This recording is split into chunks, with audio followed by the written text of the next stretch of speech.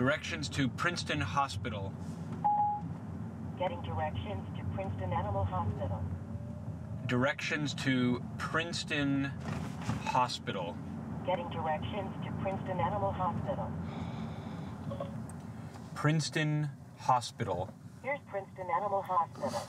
It's about 2.5 miles south. Can you ask one more time? Would you like to? Hospitals near Princeton. Searching for use hostile in.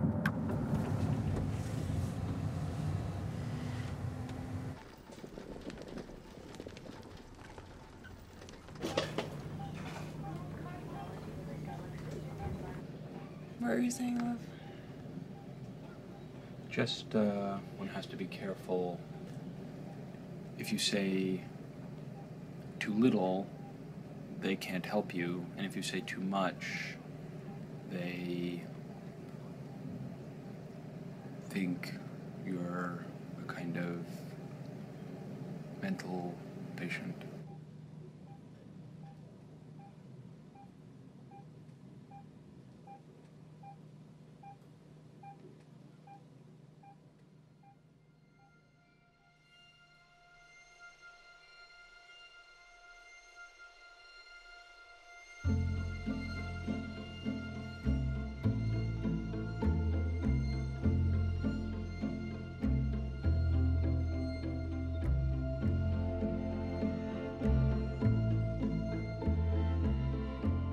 From as early as I can remember, I wanted to swallow the world whole.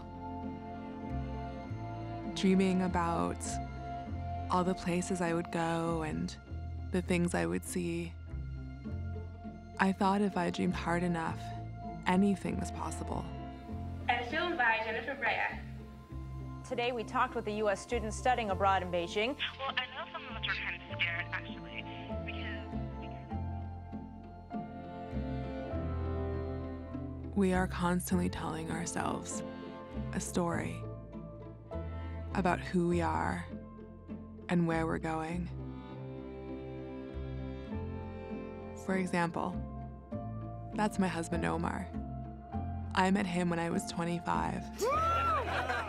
We were both at Harvard, getting our PhDs. 3 months later, I knew I wanted to marry him. I meet Jen when she's visiting campus. And I'm like, wow, who's that? She's really cute. And Really? yeah, but I've got no game, right? So the whole session thinking like, how do I start a conversation with her? And then at the end of the session, she comes over and talks to me. And I was like, yes. And she says, like, what is going on tonight? And I was just like, this never happened to me. This never happened to me.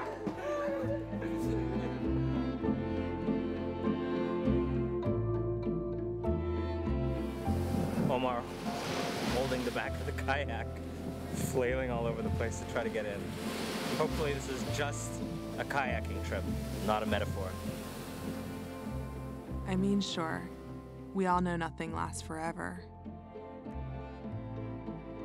I just thought I would have more time.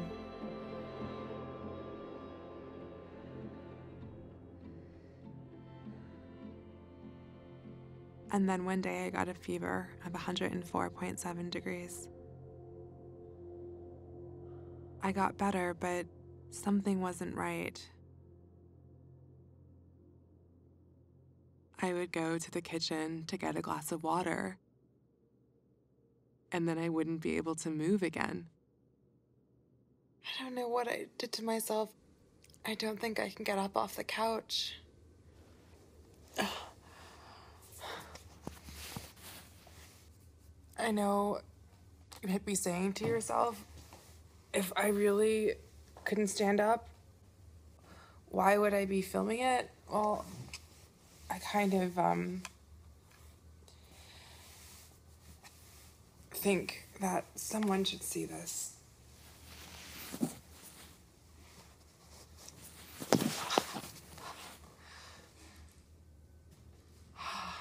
That first year, I had 6 infections.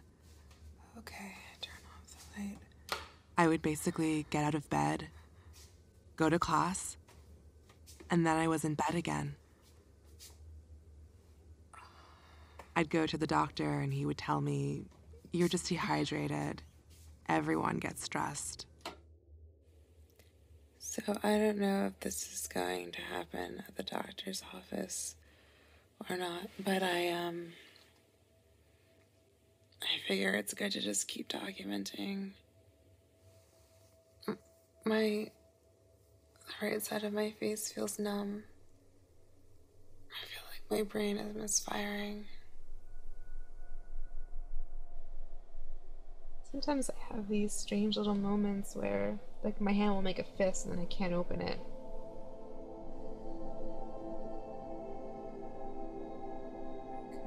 Sometimes I wouldn't be able to speak. I'd have no thoughts, no words. Wow. Wow. Wow. I would be sensitive to light, and the slightest sound could cause excruciating pain.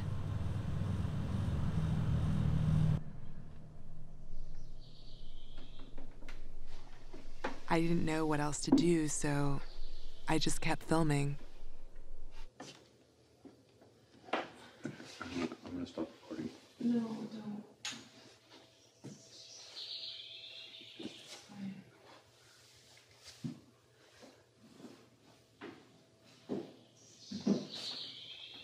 This is perhaps the least chivalrous thing I've ever done in my life. Okay, I'm gonna rest here for a minute. It happened all of a sudden, I don't know. It's like someone turned off the lights or something.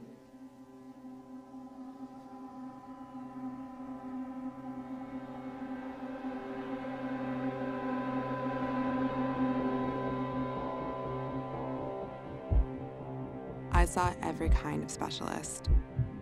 Infectious disease doctors, endocrinologists, cardiologists, and finally a neurologist. My neurologist diagnosed me with conversion disorder. He said that all of my symptoms, even the fever, the infection for which I took antibiotics, were being caused by some distant trauma I might not even be able to remember. Either that, or I was just really stressed out about my final exams.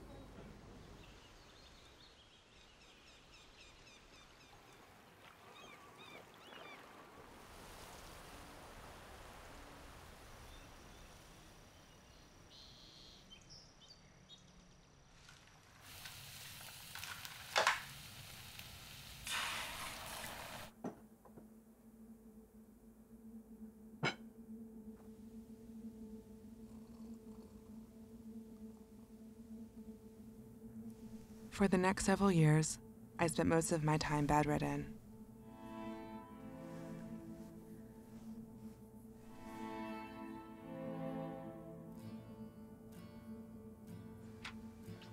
I thought maybe I had a rare disease. Maybe I was dying. And then I went online and found thousands of other people all over the world, just like me. Yeah, I'm completely bedridden. I've lost the ability to walk. I crawl from my bed to my bathroom and I just think, this is my life. What a shithole. It's the cognitive problems that are the most disabling. I live in a dark room 24/7. I have ME/CFS, that's chronic fatigue syndrome, or myalgic encephalomyelitis, I think is the term that you're supposed to use now. I've had some kind of ME/CFS for about 8 years now. I was 10 years old when I first got sick. I was a really competitive skier. At one point I was ranked 17th on the entire East Coast for mogul skiing. This is the couch. These 3 cushions, where I spend my life. And out there, that's all my old life. The chronic fatigue syndrome. It's been called the yuppie flu, Epstein-Barr, and a living hell by those who suffer from it. There's still no adequate medical explanation for it.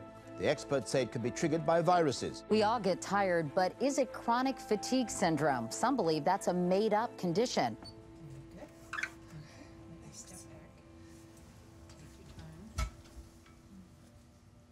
You have chronic fatigue, ME. You're in that percentage of people who are severely disabled. Based on your duration of illness, you are still in that category that we call in the sort of the acute phase. And the CDC statistics that if you've been sick 5 years, you're unlikely to recover. I agree with that statistic. People reach a plateau of function that's better than they were at baseline, but not that they have a full recovery. You receive mostly symptomatic therapy.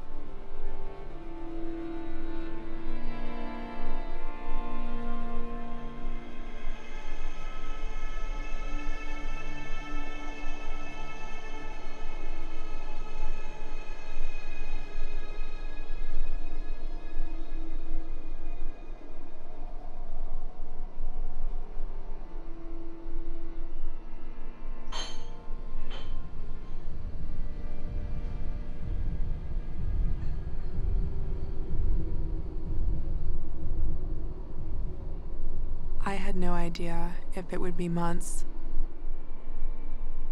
or years or decades. It was like I had died, but was forced to watch as the world moved on.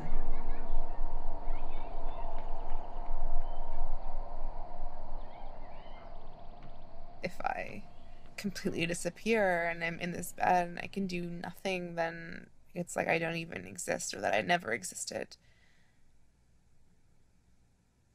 And then what was the point of it all, of being born in the first place?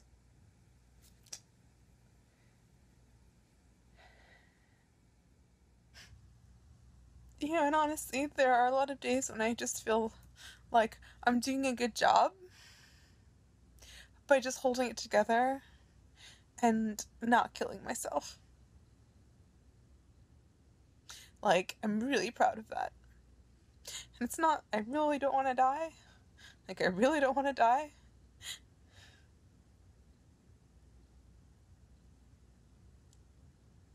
But at a certain point, it's hard to call this living, and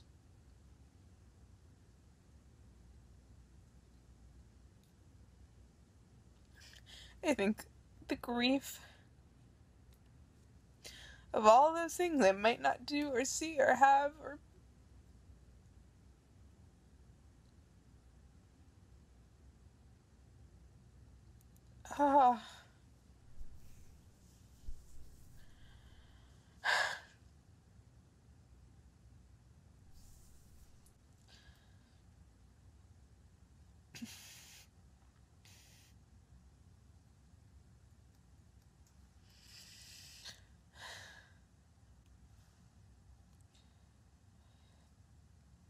yeah, so it's sad.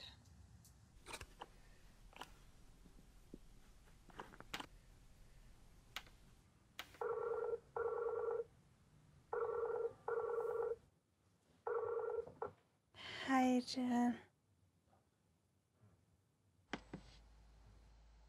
Hi. Welcome to my world of one room. I have been severely unwell for 8 years. I found Jessica online. She was so young and had lost so much, yet somehow she found a way to keep going. So I asked if I could film her. Even if we have to do it 10 minutes at a time over like many days, we'll get there. Yeah. Happy birthday to you. Happy birthday to you. Happy birthday, dear Jessica. Happy birthday Come on, come on. Excellent. I get to my birthday, and for me, that's a really difficult date because I think it's another year in bed. I need your help, Shadows.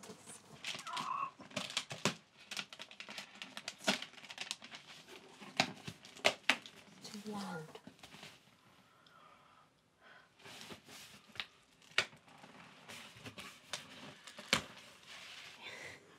I remember my 16th birthday in bed. I remember my 17th, 18th, 19th, 20th, 21st. Pretty heck. I made it into a chair for a couple of seconds for my 22nd, but other than that, I was in bed. You need your injection, don't you? Injection mit champagne. Champagne. Well, And that, for me, is in a very, very scary, because you don't realise when you're in a bubble quite how much time goes, you know? The everyday joy. Happy birthday. Happy birthday. Have some champagne, tea.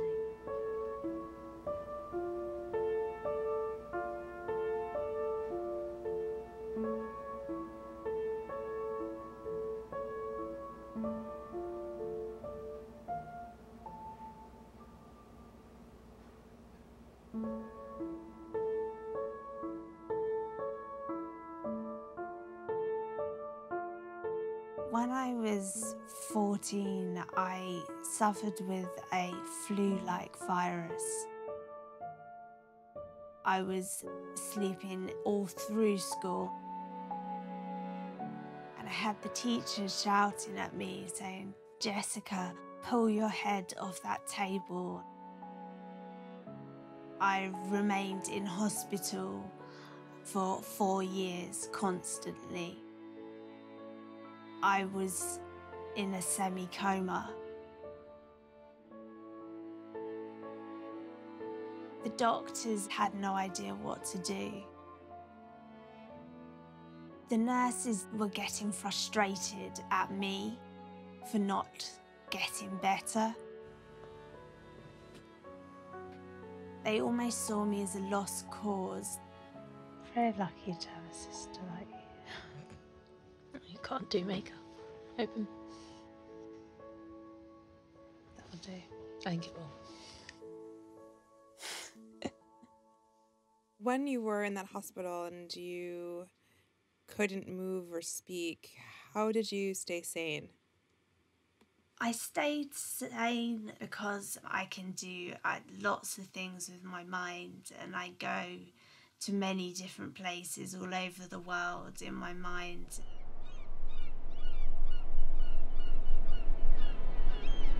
I love Australia because I love the water and I'd love to go scuba diving there.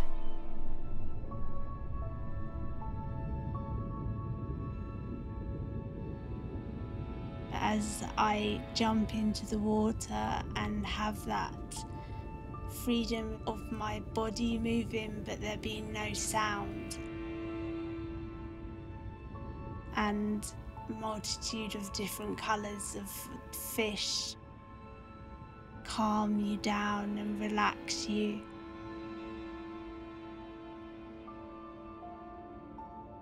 It becomes more and more magical, and still there's that silence.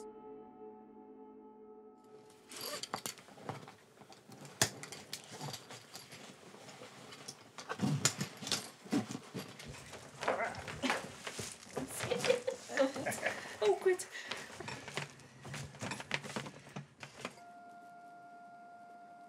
I suffer with severe osteoporosis because I've been bedridden for so long with ME. So I have the bones of a 100-year-old. I'm quite a tall girl. I've actually grown 4 inches in the time I've been bedridden. So I've never actually stood up at this height. About a month ago, I touched the floor for the first time. You rolling? Feet on the ground? Feet on the ground. How's that? It's mental. Oh my goodness. When did you last do this? Not for about, probably for 8 years. 8 years? You sat on the bed with Tom, didn't you? On the Yeah, but I didn't go like this. Push down with your feet.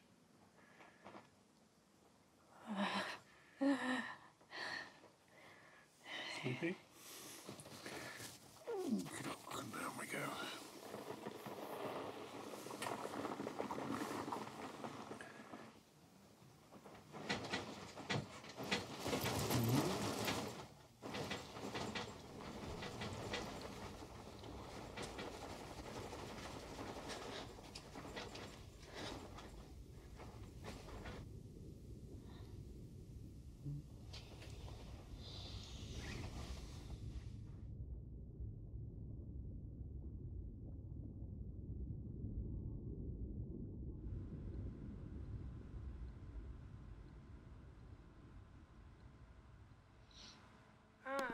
Hi. How's it going? Your video is starting. Here you are. I started filming more and more people all over the world from my bed. Camera speeds. Who am I going to be looking at? Oh, you're looking at this camera right there. Je filmer nemlig sport, hvordan når man er... I found out that my disease isn't rare at all. 1 million people in the US have it. 17 million around the world. Le duele mucho el cuerpo y no puede sostenerse de pie ni sentada. So that means it's twice as common as multiple sclerosis. Like MS, it's a spectrum disorder. I know people who can work, and you'd never know from looking at them that they were sick, or who can walk but have cognitive problems. 1/4 of us are homebound or bedridden, and yet we have to live with this stigma. Saw someone collecting the other day for ME. That's the one where don't feel like going to work today. Chronic fatigue syndrome. Yeah, I'm tired too. Jen? Jen? Let's lay down. So Jen is calling in. You see that? Oh. Jen? Hey, there you are. You can help me. Nancy 1, take 1. Mark. I'm Nancy Klimas. I'm a clinical immunologist, which is the study of the immune systems. Clinical immunology is a kind of a very small specialty. There aren't very many people around that do clinical immunology. I was one of a kind. I was the only immunologist at my university. The year was '84. That was the year the HIV hit the scene big time. My practice was people without HIV were people who didn't make antibody, people that were getting sick without explanation. A patient came in to see me, and she had been brutalized by the healthcare system. She was terribly ill, she was profoundly fatigued. She'd been put on antidepressants without any depression. She'd been put on antipsychotics without any mental illness whatsoever. It was shocking. So I was listening to her, she was just telling me this story. She says, if you would just at least look at my immune system and see if there's something wrong. We had this amazing laboratory that could look at all kinds of parts of the immune system. So I put her through the whole 9 yards, everything we knew how to do at the time. And I came back to her about 4 weeks later, and I said, I'm sorry to say that there's something terribly wrong with your immune system. And your cells that are antiviral just don't do much in culture. They can't kill the virally infected targets. You're making all kinds of inflammatory cytokines. This is a sick immune system. Well, she burst into tears, and I thought, oh my God, you know, poor thing. Oh my, I'm such an idiot. I mean, I must have said this wrong. I should have broken it to her. She was crying with joy. It was joyful tears because she had been told by everyone there was absolutely nothing wrong with her. It had to be in her head. And I was telling her there was something terribly wrong with her, and she was thrilled, happy, joyful because it wasn't in her head. So then this word of mouth thing happened. And I had about 25 patients, and I did this same workup, and there was a consistent look. So we published a paper that said that there was a natural killer cell deficiency. These cells that are antiviral couldn't kill viruses. This illness appeared to be a form of an acquired immune deficiency. Now, if you go back historically, you can see illnesses very similar to this called many different things. Over the last century, there have been roughly 70 outbreaks of a strikingly similar disease. In each case, often following an outbreak of a virus like Epstein-Barr or Coxsackie, a small percentage of people never seem to get better.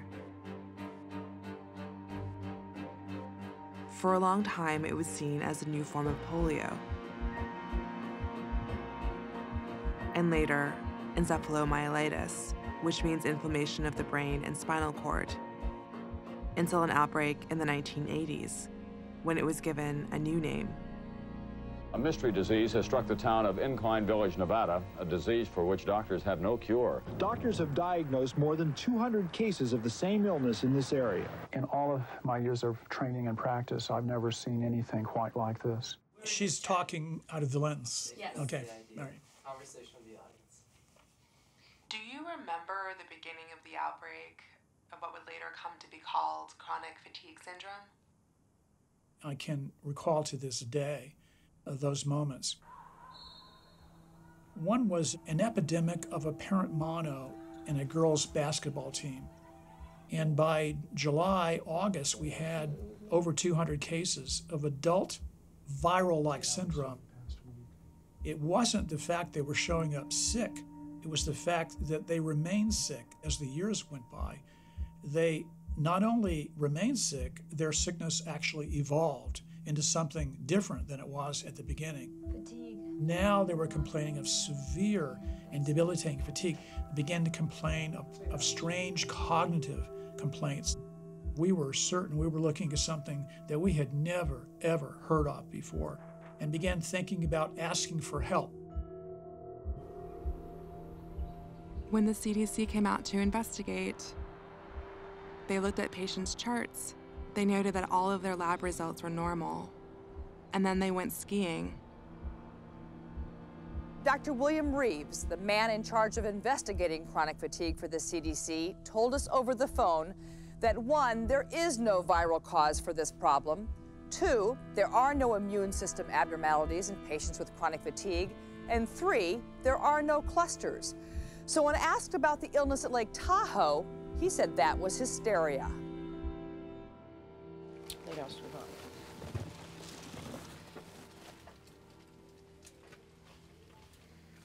I was 2 during the Incline Village outbreak. 30 years later, we don't seem any closer. We know ME can be triggered by viruses and bacterial infections, but we don't know if the infection hides in places where it's hard to measure, like the brain, or if it's long gone, but leaves in its wake an autoimmune disease. There are now a handful of specialists, but most patients will never get to see one. I was lucky. My doctor prescribed me an antiviral drug called Valsite.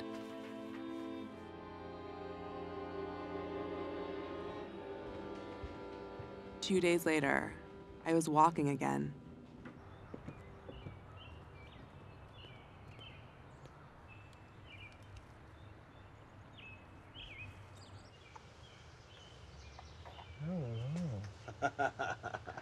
Hello, she sees you now. Hello. She sees you. You all right? I'm good. I'm doing awesome.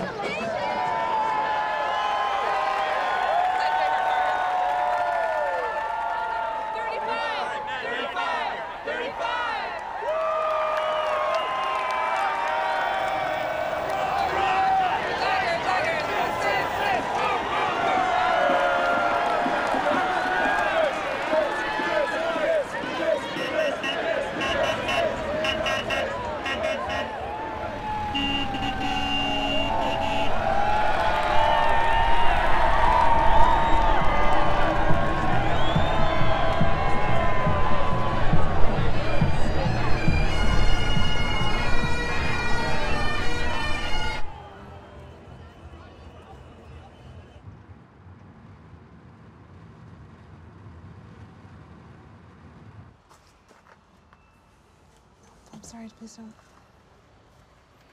Oh, God. Ah! Let's get you some magnesium. Stop! I can't. I could feel everything in my head swelling, pushing out my eyeballs.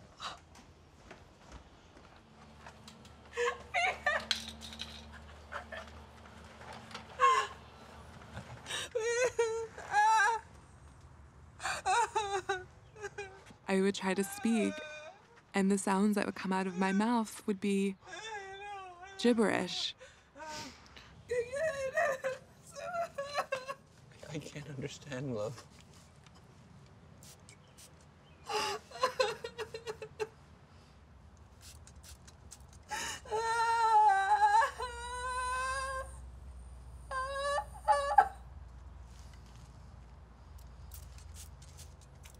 It's gonna pass.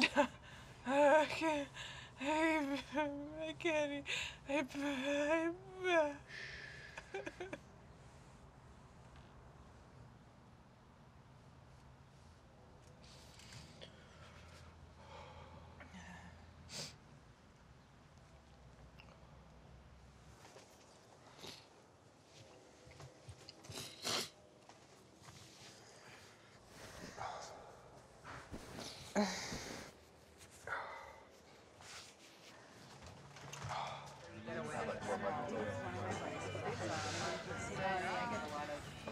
How's Jen? All right. She's much improved from 2 hours ago. But, you know, it's still, I still feel very lucky.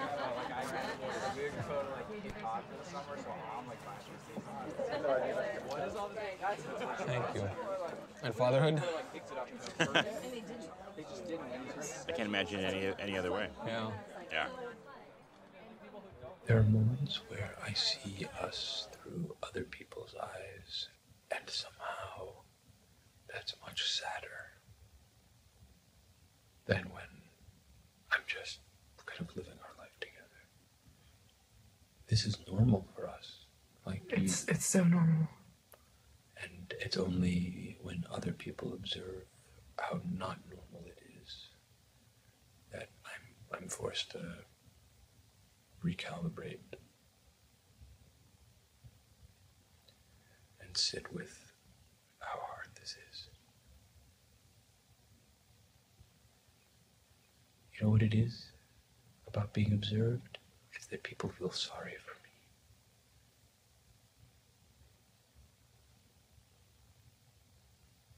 And I don't know why that. Baby, I'm so sorry.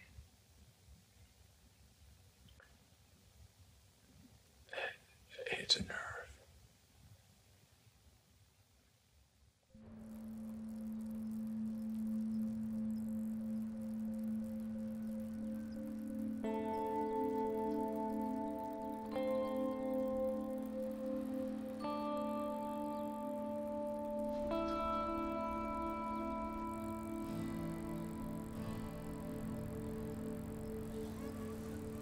He's the guy that first introduced me to email 10 years ago.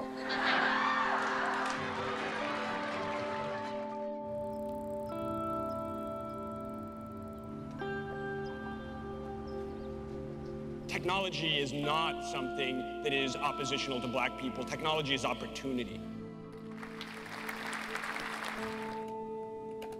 When I met Omar, I thought, here's a guy who's gonna change the world. Another movie, I think I've got one, The 40-Year-Old Intern. Now I feel like if he's with me, he can't become the person that he was meant to be.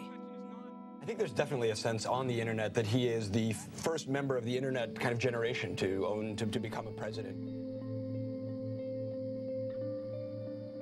What's impossible to capture is just how hard this is day in, day out.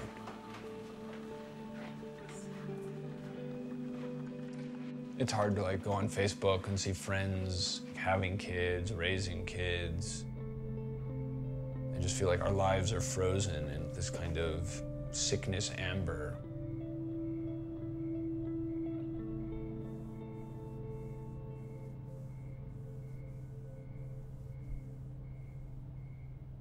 I can't be anybody's mom like this. I can't be anybody's wife like this. I don't feel like I'm a person. I haven't showered in forever, and my hair. And I have nothing. I can't give you anything. You're my wife. I can't give you anything. And you bring joy into my life every day.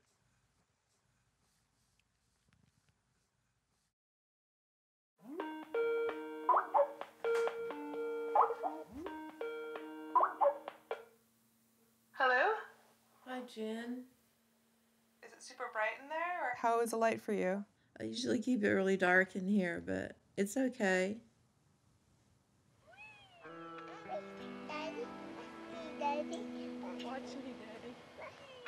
Before I got sick, we just lived, husband and wife. The wife had dinner ready when the husband came home and the house clean. When you first got sick, what did your husband think of all of this as it was happening? I saw 10 to 12 doctors that told me there was nothing wrong with me. I think that's maybe when Randy started doubting a little bit about how sick I was. Oh, you got. And all of my husband's family, they were just immediately jumped on that. Oh, it's something mental. If the doctors can't find something, it must just be in her head. Ruger, 7.5 inch. Man. We were married for 14 years, and I kind of feel like that's about as much as he could take.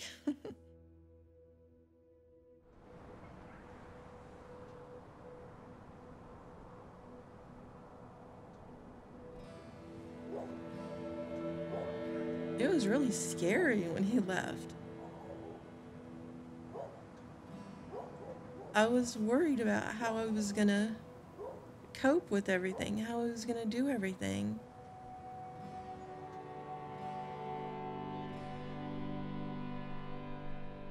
I had some struggles with my faith.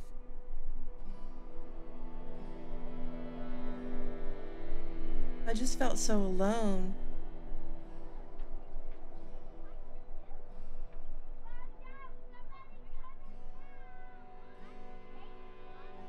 I honestly don't have any friends now.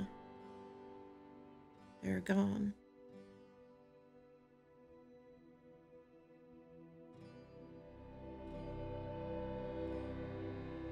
The only people that never questioned me were my children.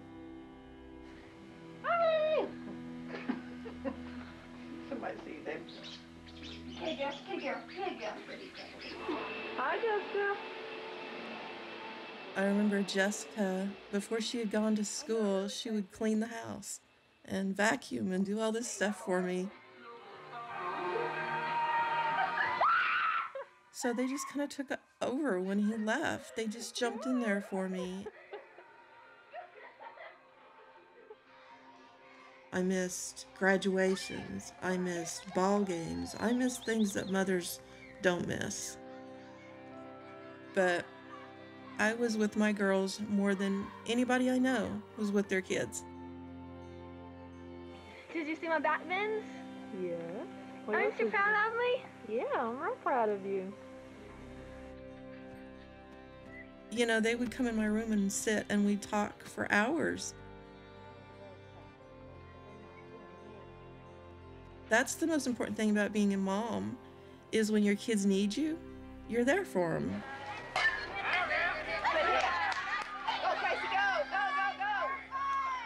I thought the worst day of my life was when I got diagnosed, but it wasn't. Casey. It was when Casey got diagnosed. That was the worst day of my life.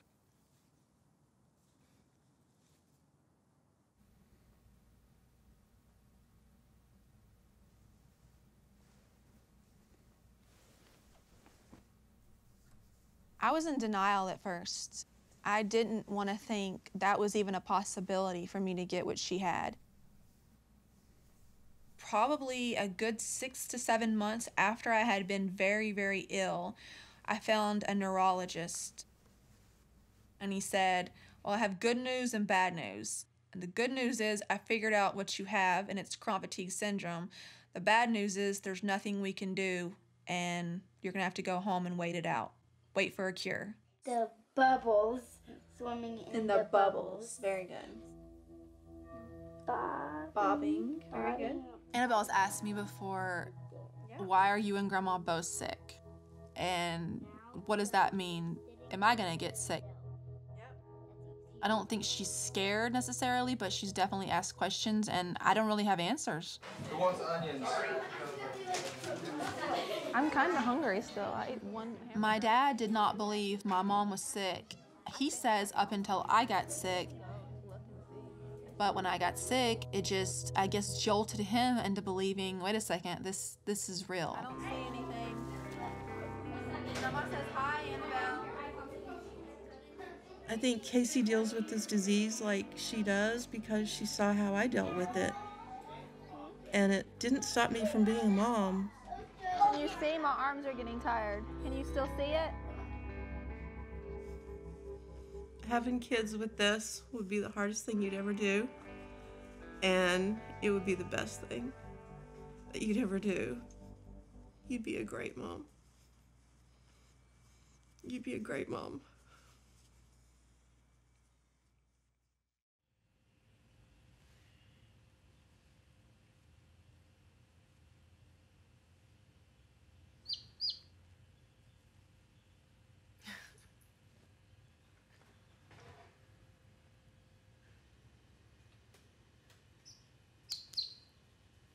You're like an hour old. I was starting to see that maybe we didn't have to let go of everything we'd hoped for. But I still had so many basic questions. If we had kids, would it be safe? Could my son or daughter get what I have?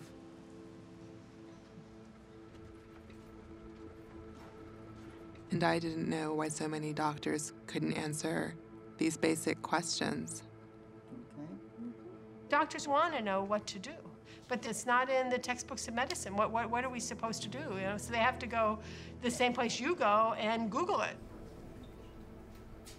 In the United States, we're still graduating class after class of medical students that haven't even heard of this illness and where to even look for its diagnostic criteria. The name, this chronic fatigue syndrome name, has been part of it. And let me be a feminist for a moment. Being a woman is part of it. 85% of the people with this illness are female.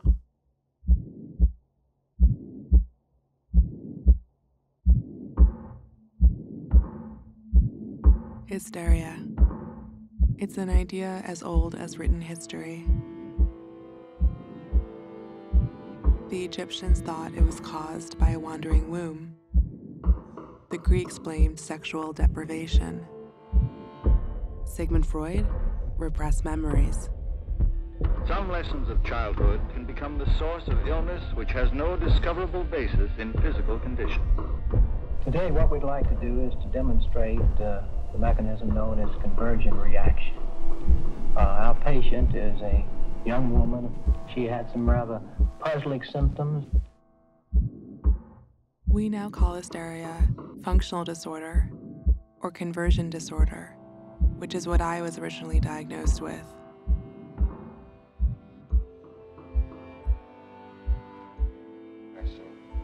I hear from women all of the time who were later diagnosed with fibromyalgia, Lyme disease, lupus, who were initially told they were hypochondriacs. 80% of autoimmune disease patients are women. I can't help but wonder if that's why we're disbelieved. Feelings of more than usual tiredness, nervousness, and discomfort. It suggests emotional difficulties which the patient herself does not understand. The problem with psychosomatic diagnoses is that they can never be proven. They are names we give to illnesses when we can't find a biological cause. But that doesn't mean there isn't one. The patient, as you could see, is a rather dependent girl, a girl who, under many circumstances, cannot admit to angry feelings. This is the story we tell until doctors can see our disease from the outside. MS was called hysterical paralysis, right up to the day they invented a CAT scan machine. Because now we had the capacity to look at the brain and see those great big white spots of demyelination. So it went from hysterical to real. We used to institutionalize women with hysteria.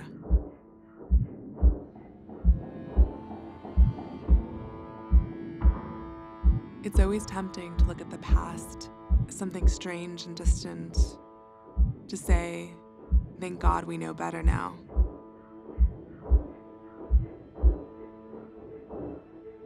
But what I could never have imagined, had I not gotten this disease, is that we're still doing this.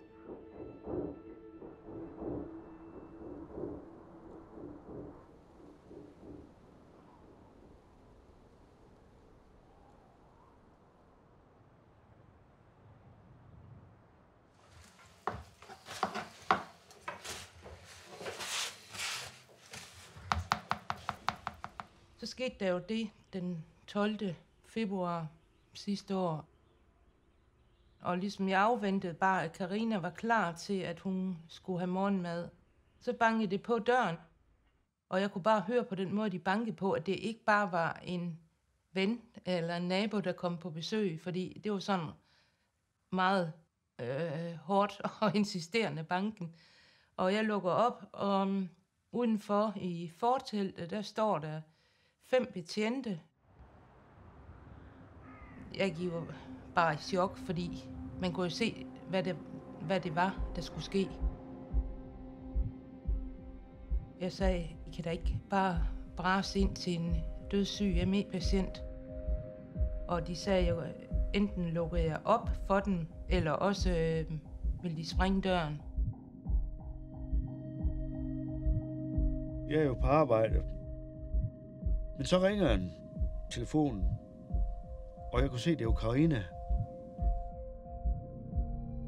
Og jeg tager den jo så, og så siger hun, far, hjælp, ind på værelset. Og så kører jeg, springer og se i bilen, og så siger jeg til jer, at jeg kører hjem, der er galt hjemme der. Og så da jeg kommer kørende herop, så kan jeg godt se, at de der 4 betjente der. De var jo, kunne jeg så se, de var jo både bevæbnet og alting. Så kørte de med Karina, uden vi var oppe og sige farvel eller noget, så vi må ikke engang se hende eller noget. Der lå en sæl, at hun var fjernet, og vi ville høre nærmere. Vi fik ikke engang at vide, hvor de kørte hen.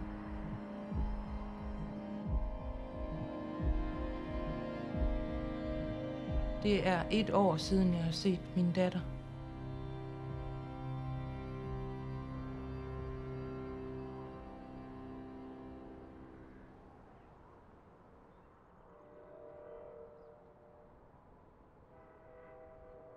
In Denmark, the health authorities do not recognize ME as a physical disease. They said it is a psychiatric disease. Sygdomme som fibromyalgi, tinnitus, kronisk træthedssyndrom, parfumeallergi og en hel række andre er siden 1999 puttet i en fælles hat, der hedder funktionelle lidelser. Og vores praktiserende læge dengang, han foreslog, at vi skulle få Karina sendt til psykiater. Eller nej, det sagde han nævnte ikke psykiater, men det var til forskningsklinikken for funktionelle lidelser i Aarhus ved Per Fink. Og for 15 år siden, der blev du sat i den her stol og skulle finde ud af, hvad funktionelle lidelser det var. Har du fundet ud af, om det er en fysisk sygdom eller en psykisk sygdom? Nej, det har jeg absolut ikke. Og det er også et spørgsmål, der for mig er næsten umuligt at besvare. Helt i gamle dage kaldte man det hysteri og hypokondri. I dag kan vi se, at det er ikke sådan noget indbildt. Men de metoder, man anvender i psykiatrien, og den anskuelse, man har i psykiatrien, er dem, der bedst kunne forklare det her fænomen. Den anden del af det er også, at meget set det var langt det mest fascinerende at arbejde med psyke. For er der ikke også nogen, der bliver vrede over for at vide, at de fejler noget, der tangerer noget psykisk, når de nu har fysiske symptomer? Når vi først får snakket med folk om, hvad det er for noget, det er som regel på grund af fordomme eller andre ting, at man tænker på den måde. Når vi først får forklaret, hvad det er for noget, er det ekstremt sjældent, at vi får nogen, der er vrede over det. Det kan selvfølgelig forekomme, men det er altså meget sjældent nu om dagen, at vi har de problemer.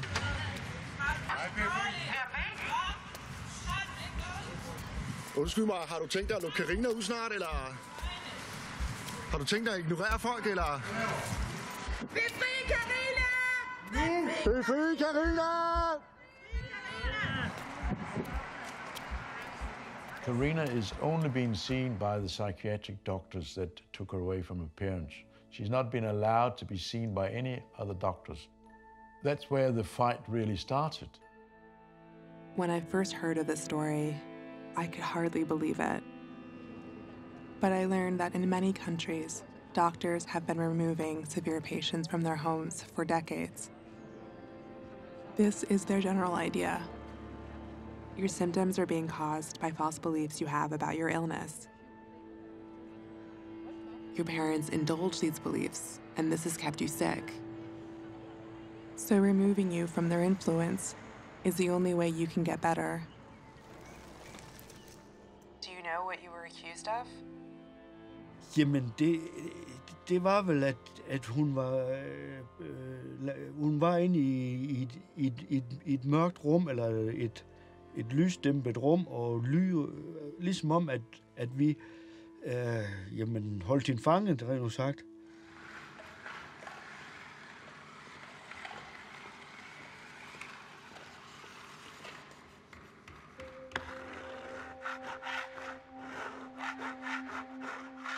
Det er uhyggeligt, at man ser bare der og har i det ise, at du går bare derhen og sparker dør ind.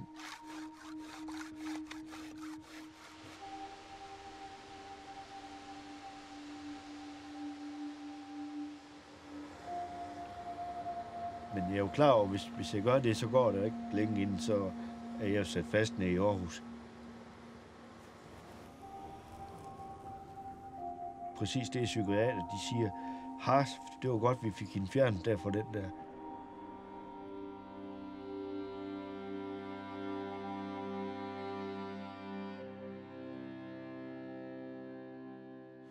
Det er næsten nødt til at sætte ord på, jo. Hvordan man har det. Fordi det er det værste, når det går ud over ens børn altid. Jo. Det er jo sådan, og det er det bedste, vi har.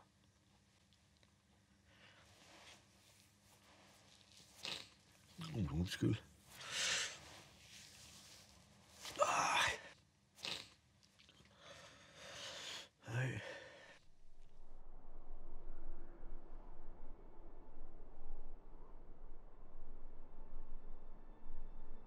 Maybe it's harder to see the harm when it's caused by good intentions.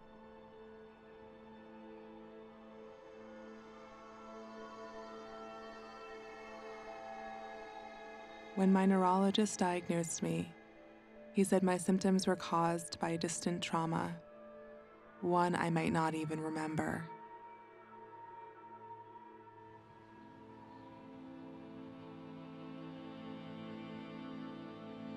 So I walked home.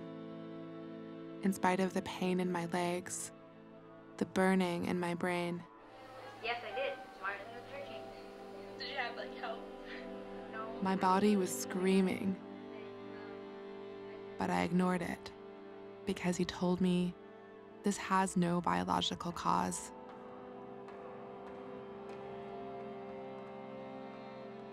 As soon as I walked through the door, I collapsed. That was the last time I ever walked that far.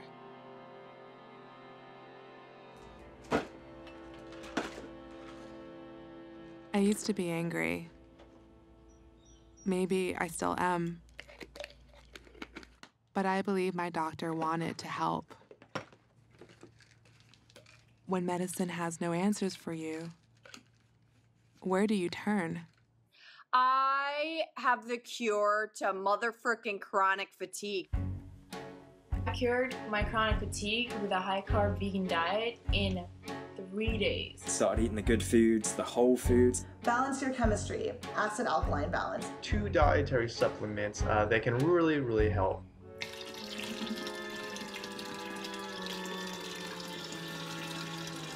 It's like a space alien. The lightning process changed my life. I've been tapping a lot. I take magnesium every day. I don't really know what's going on, but something I'm taking, it feels like it's working. Of course, I would never know what it was, because I just added 5 new things, and... Ooh, delicious gastrointestinal support. Yes! I feel like I'm Betty Flintstone, you know? Like, this is some crazy prehistoric dinosaur food. Whoa! Well, my husband is sort of thinking a little bit about fecal transplants and self-administered hookworm. I think even I have certain lines that I,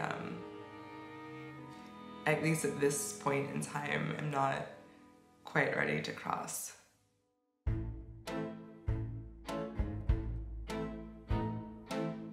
It's like the craziest high school science experiment you've ever done.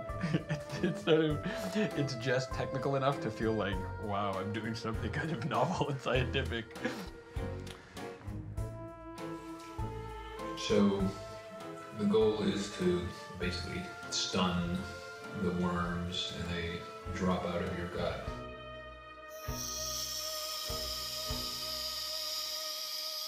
Okay.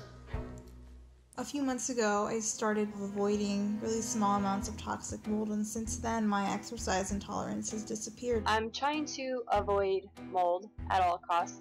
Well, there is quite a bit of evidence of the toxicity of mold. I started hearing from more and more people who were seeing huge improvements by leaving their homes and going to drier climates.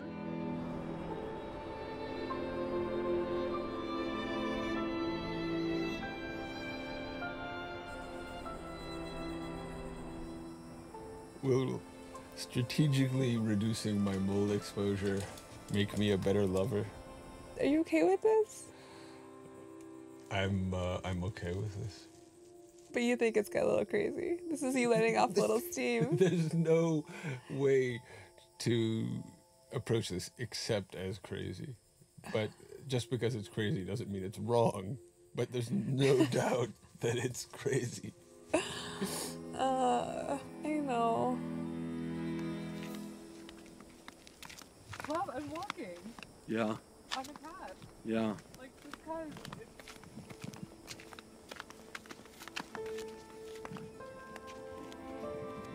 Easy, Trigger. You gotta come back up there. Don't.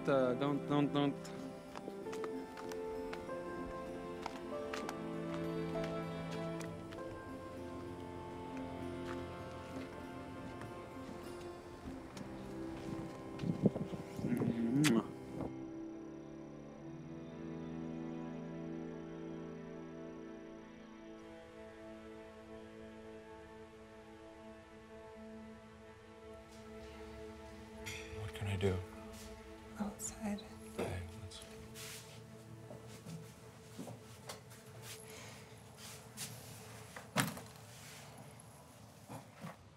Feeling better? A little.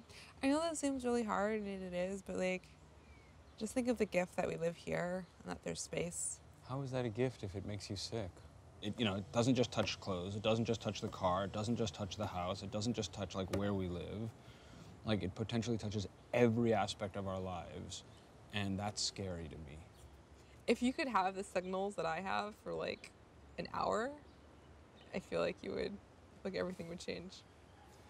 Right, and conversely, if you lived with this total absence of these signals, you would feel insane every time you're making some great adjustment in your life for something that is... You can't see or touch or taste or experience. Totally invisible.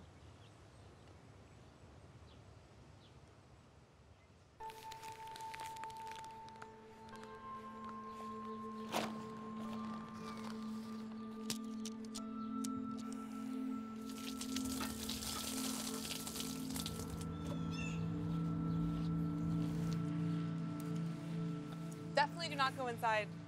Okay, you see... Or get too close, honestly. That's an impossible request to not get too close to it. I'm saying you could be wearing mold-free clothes when you're around the tent. Why don't I take off all my clothes? Yeah, do that. So there's a hook here. I'm trying to be serious, love. And I'm trying to be serious. There's no way for me to not touch the tent and assemble the tent. You could I think what I'm trying to say is I realize that being in mold-free clothes is probably better for interacting with our home. Would you mind changing? Into what? Like, these were mold-free. You sniffed these. These were mold-free. Yeah, but you went inside the house. I didn't want you to change into mold-free clothes. I wanted you to change into clothes that you can wear in the house. I cannot change clothes every time I walk in and outside the house. That is. When you're our new house, or my new house at least, you have to be very careful. Otherwise, you have to buy a new tent and do it all over again, which is kind of silly. Hey, what do you want me to do right now? I think you should probably shower and put on new clothes. Okay, well, then you're on your own for now. I really don't make the rules. You have to appreciate, it feels insane. Like, I changed my clothes an hour ago, now I'm changing them again. It's like, it's a little maddening. I'll just avoid you like I'm the plague.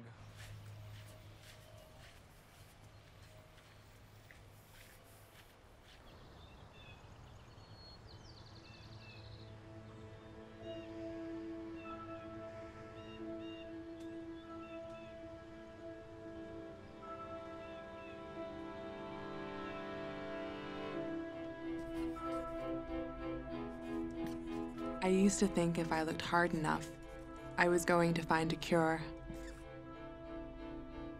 And I have found a lot of things that have helped. The antivirals, mold avoidance, even some of the supplements. But I'm not going to figure this out on my own. Inside every cell, there's your energy-making machine. It's called a mitochondria. So in this illness, each individual cell can have real problems capturing the things they need that your body uses to make energy, like oxygen and glucose. At a cellular level, you become less and less effective, like a wound-down clock. If our neurons don't have enough energy, we can't think. If our immune cells don't have enough energy, we can't fight viruses. And if our muscles don't have enough energy, we can't move. Okay. But where you can really see it is when we crash, after physical or mental exertion. Our cells give out, and all our symptoms flare. Dr. Klimas's team can actually track this crash point on a metabolic level. There's two different kinds of energy. There's aerobic energy, and there's anaerobic energy that you get from the cell itself. We teach people how to stay in that tiny little space of aerobic, and it is little. Sometimes it's 2 minutes, sometimes it's 3 minutes of effort. You can safely operate in this space without crashing. Okay, you're good. The minute that you go into the anaerobic space and you ask the cells to make energy, you're in big trouble, because you don't have it. I think this is half the reason this disease is so hard to understand. Why someone like me can be walking one moment and look completely normal, and then a few hours later, crash in bed for days. I feel like I'm this broken battery that's stuck at 10%. And when we crash, we disappear, so you never see us at our worst. I was amazed to find out how many questions we've never really asked. Why do more women get it? Is it genetic? And why, 30 years into it, are we still no closer to a cure?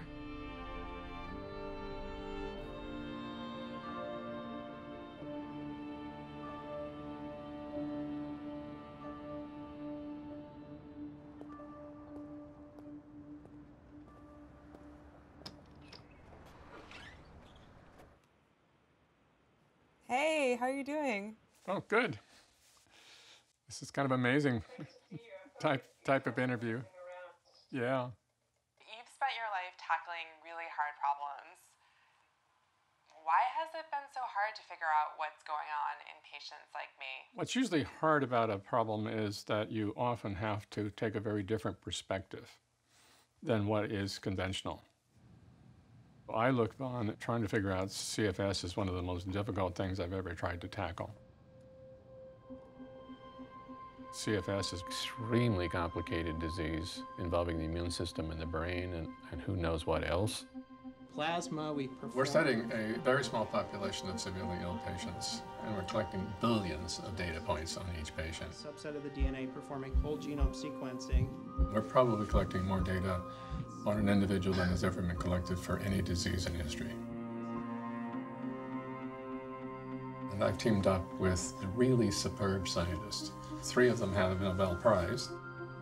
And in 2-3 months, we'll have some data to sit at the table and look at, not publish, just, some of the data to look at that would be real.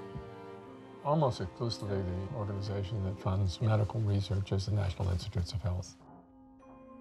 Chronic fatigue syndrome is the lowest funded of any major disease, by a lot. Many of the people that are at NIH have in the past not believed it's real. So why would you fund something that's not real? I've written 2 applications to the National Institutes of Health. Both of them were turned down without review. You have to attempt every door at NIH. If we get shut out from every door, then the only recourse we have is go to Congress.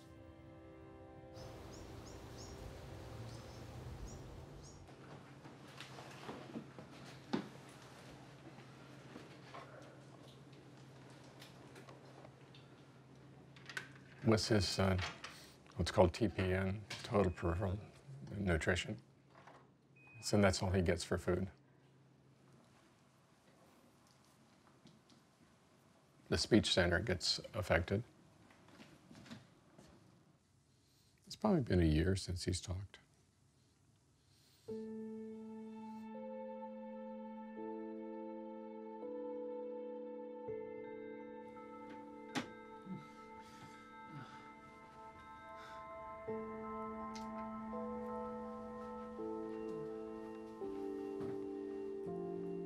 He loved traveling and taking photographs. One day he asked us to take his camera out of his room. And then he motioned for me to let him hold it for a minute. And he just hugged his camera and then told it goodbye, and I took it out of the room.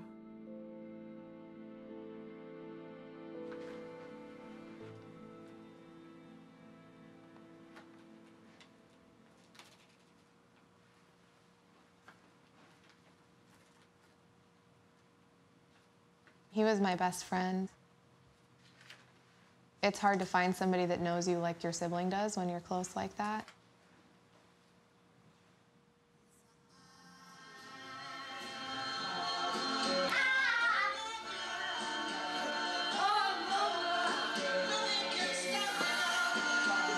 March 26, 1990.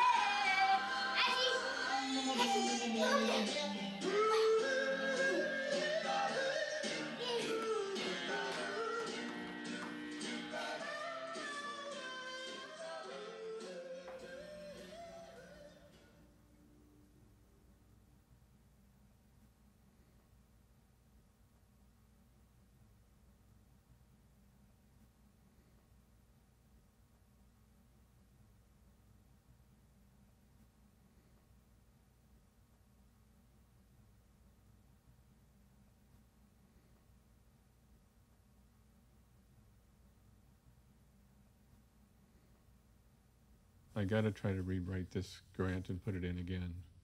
I just found myself getting pissed off. All these people are clamoring for funding and they tell you no for the stupidest reasons. I think they'll come around. I just worry how long it's going to take them to come around. Well, maybe we should tell them that we'd like them to come around before our son is dead. Yes.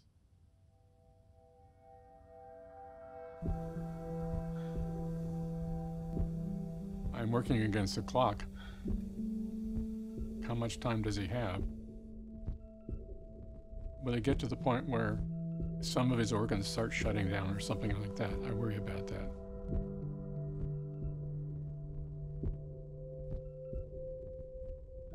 Sometimes I just dream that that door opens and he walks out the door.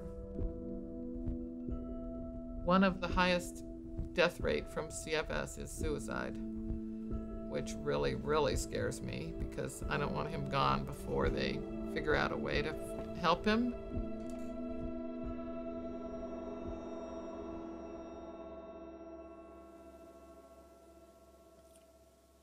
I can't do it for much longer. I don't.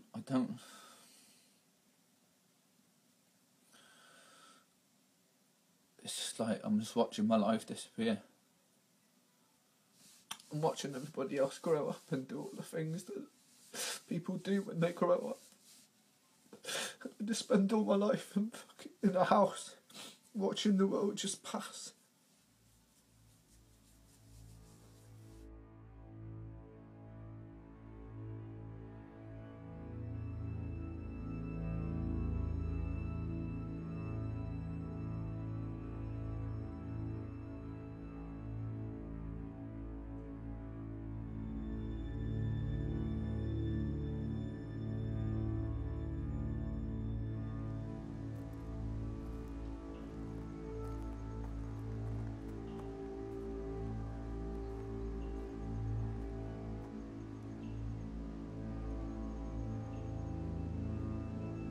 We've lost so many people.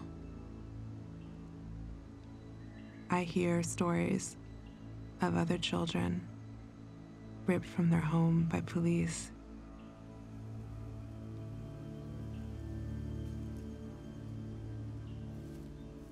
I've lost friends to suicide. I've had friends who were doing okay and then just got worse. Sickness doesn't terrify me, and death doesn't terrify me. What terrifies me is that you can disappear because someone's telling the wrong story about you. I feel like that's what's happened to all of us who are living this.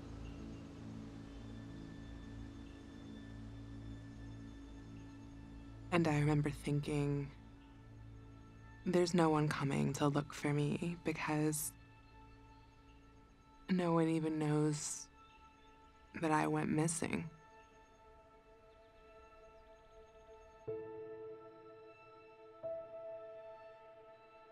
All of those things, those really simple things.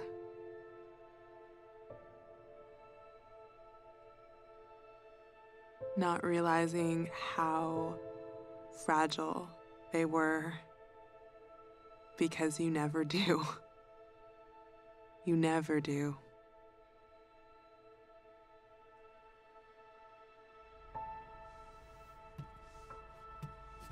That life was gone. But here, I had this new one. And I had to fight for it. Hello, everyone. Welcome. I think we'll probably have more people joining us in the next minute or two. I'm from the Netherlands. I'm here with Arlette only, I think. Hi, Sebastian. I'm from Hamburg. In South Africa, we're very much behind The doctors really have zero clues, you know, they don't know anything yet. We're kind of both organizing a day of protest as well as organizing individual protests. People obviously are going to find it very hard to get to these protests. I'm not somebody who's ever done protests before. I have no energy to do one. You can still be out there in, especially if you've got a wheelchair that reclines, but also in a lawn chair. The only way anything is ever going to change is if people can see us.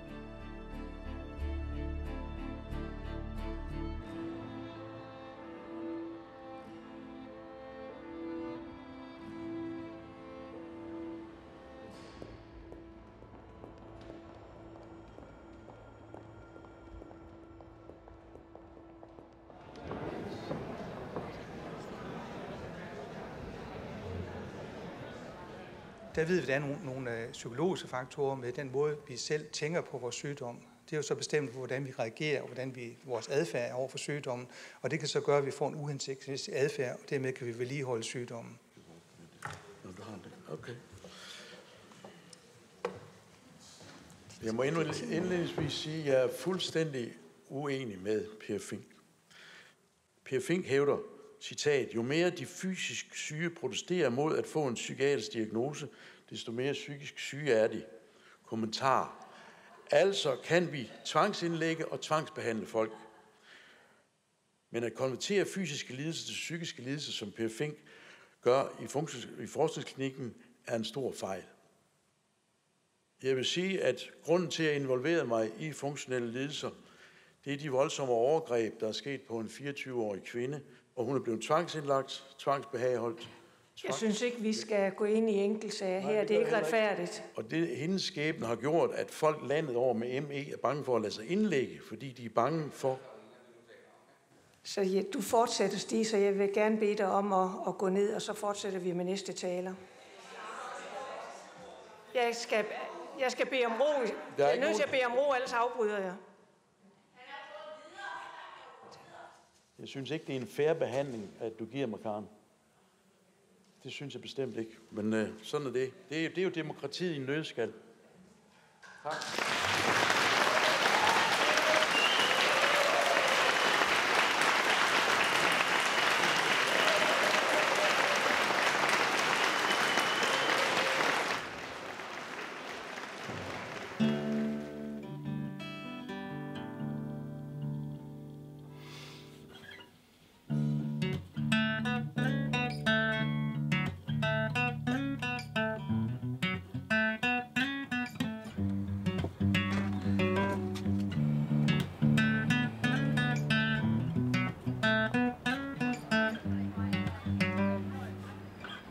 It's alright, it's okay. I'm feeling brave, gonna face this day.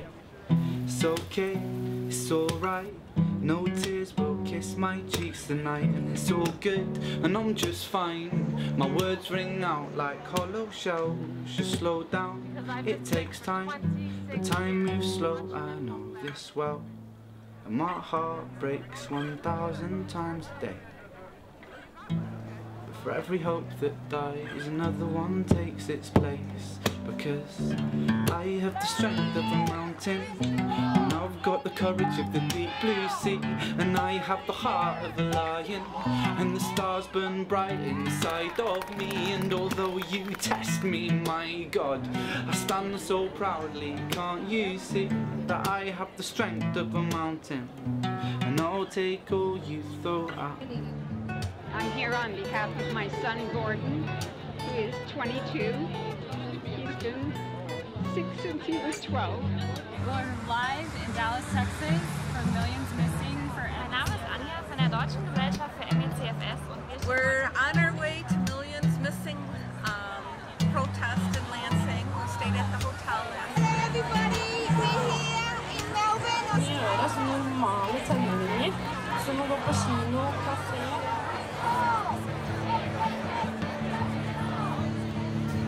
Our governments across the world today do not see us, do not take action on this crisis, then this pattern is due to repeat itself. I have the strength of a mountain, I've got the courage of the deep blue sea. I have the heart of a lion, and the stars they burn bright inside of me. And although you test me, my God, I stand so proudly, can't you see? I have the strength of a mountain, and I'll take all you throw at me.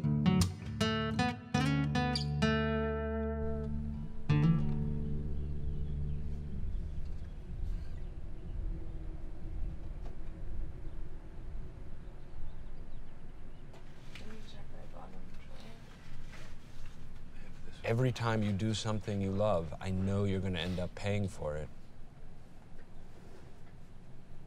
Great, thanks. Thank you. But I also know that's what makes you feel alive. Nice to see you all. I know you keep saying like not to think of it like this, but I just feel like I'm like robbing you and I'm hurting you, and I think that's just really hard. And All I can tell you, love, is I am so grateful that you are in my life. You know, if I can talk to you, if I can, like, hold you tight, I'm good.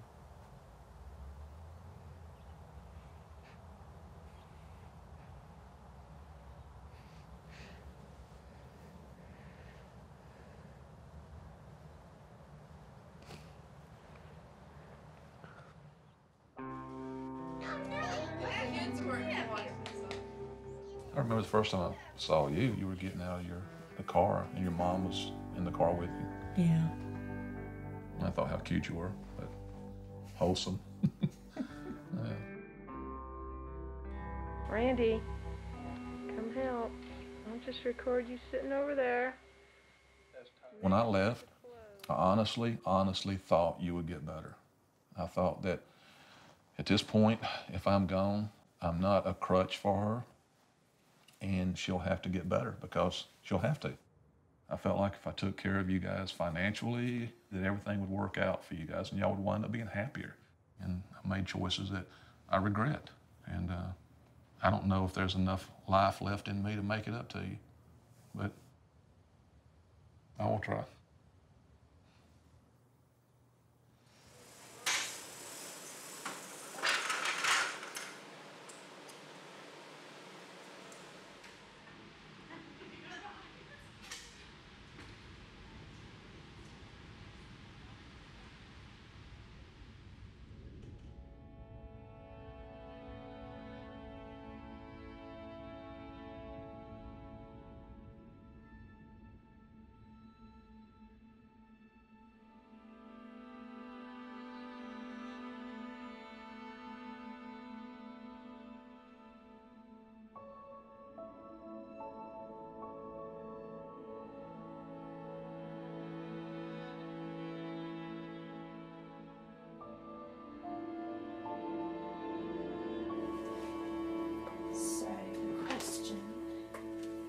My Emmy goes up and down. I spend most days in bed. Stop touching me. Life doesn't just stop because you've got severe Emmy. Family Feud. Day one. Not that hard, really. So even though I've been stuck in a room or my parameters are so small, I've still lived. Is it recording? Yep.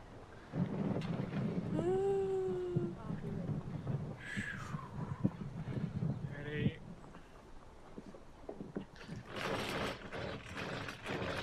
Oh.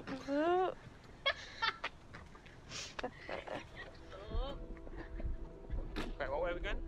This way. before I got sick, every book I read, every movie I saw said, when you fall ill, either you will find the cure or die trying. You get sick like I did. It always ends in triumph or tragedy. But that's not my story. At least, not yet.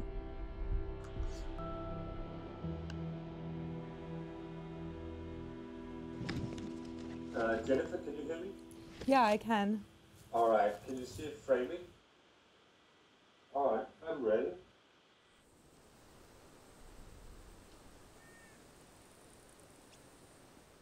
There's the sun.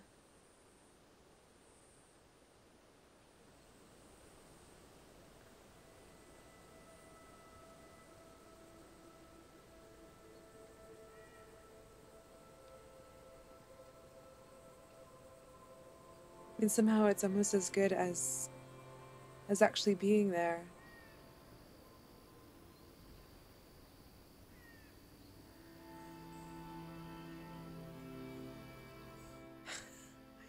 This is so beautiful. This is incredible. I don't even...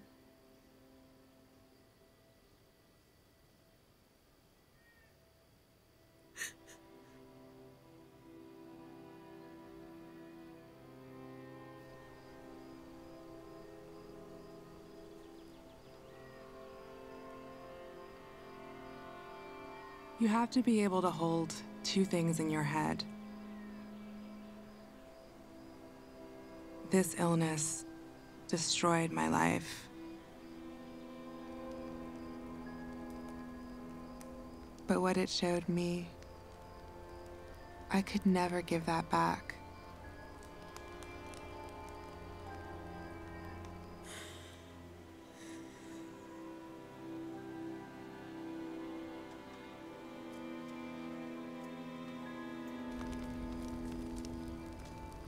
I want to be well. I want to wake up tomorrow and be well. And yet, I am grateful for every inch of my life. I am still here. I am still here.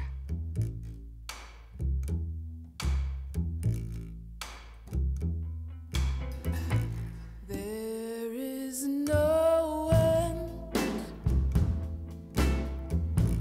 to this story. No final blow or glory.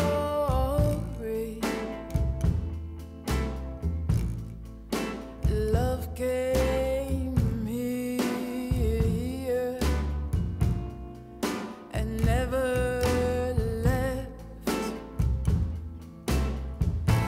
Now that my heart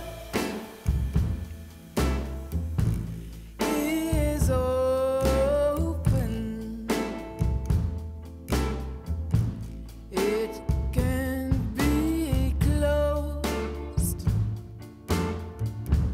or broken.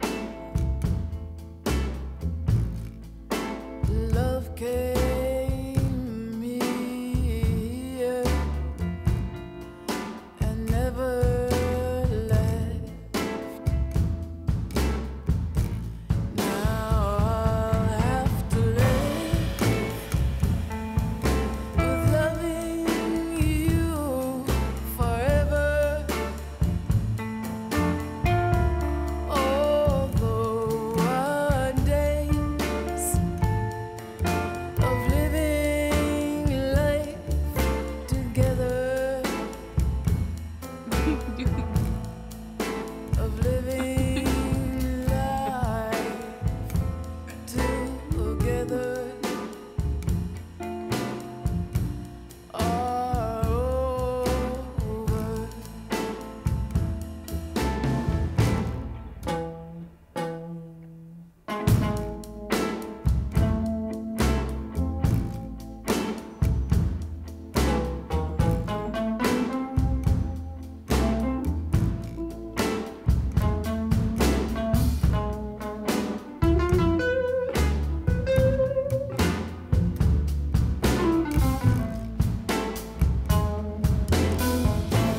There's nothing here to throw away. I came